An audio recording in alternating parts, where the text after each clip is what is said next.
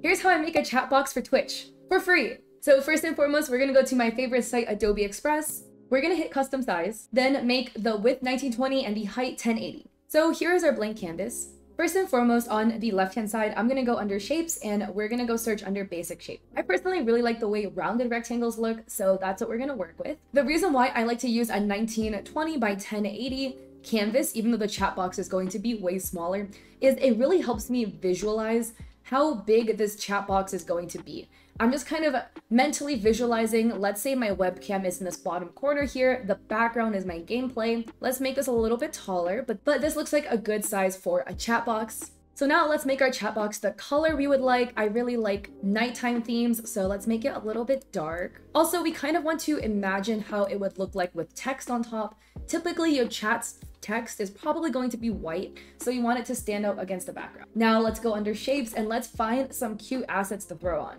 Also, I tossed on this moon, but I don't want it to face this way. I want to flip it. And if you'd like to flip any shape or image, you just simply click this and it will flip it horizontally. If you click this icon, it'll flip it vertically. So I'm going to pick this baby yellow color to act as the moon and the stars that we're going to add. And now let's go find some clouds. So with the clouds, I kind of want it to be the same shade of blue, just a little bit lighter so it would stand out more. And I'm also going to place these clouds behind the chat box. With Adobe Express, if you ever want to adjust the placement of anything, then under layers, we can just click and drag. Think of it as like the stacking for tiramisu. So whatever is on the bottom is going to be the bottom of your cake, but whatever layer is on the very top is going to be the first thing you see, which is the cream. But then lastly, personally, I like to go and add a little hanging elements. So under shapes, we're just gonna look for dotted line. So I'm just gonna take this dotted line and let me make it smaller and let's copy and paste it a couple of times. I'm personally just going to go stagger the height of them,